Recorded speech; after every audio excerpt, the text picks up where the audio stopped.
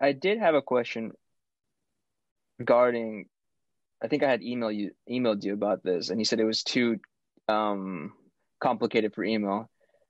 It was regarding the personal could write out specific personal statements for specific schools versus just writing out one template and then giving that to all the schools you applied for.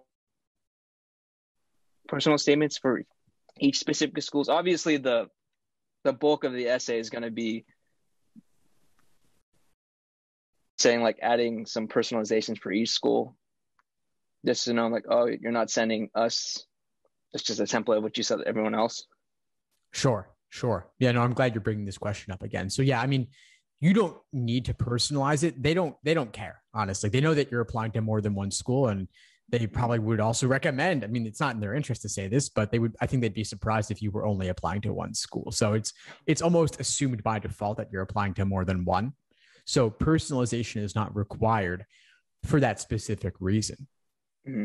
It can be nice to tell them why you want their school in particular, but I would probably recommend doing that as a separate essay to give it the attention and focus. And so as to not divide your personal statement into covering so many different things. So a personal statement could often talk about why law school in general in some way, but then for why their school in particular, I'd put that in a separate essay. And that way you're also not changing your main personal statement draft so many times and then potentially mixing things up. I think it's probably safer to just make it a separate statement and then give it the focus there. Okay. So, all right. So just write a why so-and-so essay, just a different one. Yeah, exactly. So for a given law school, you do some research on the school, you have some specific details about the school, and then you can talk about how those details relate to what kind of law school experience you want to have or what you want to do after law school, things of that nature. But the other thing also I want to add is that personal statement, it's got to be jam-packed, right? You got about 2 pages, double space, something in that neighborhood. And so to take up valuable space there, talking about their school in particular, when you could put that in a separate essay, why would you take up the space in your main draft?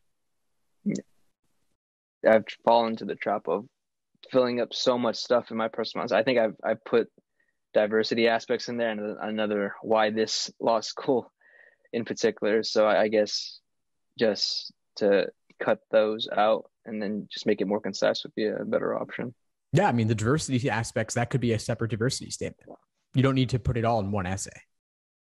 Thanks for tuning into the show. Please subscribe if you haven't done so already to be notified of new episodes as I release them. And feel free to reach out if you need anything at all as you move forward with your prep. I'm happy to help however I can. In the meantime, I'll wish you all the best and take care.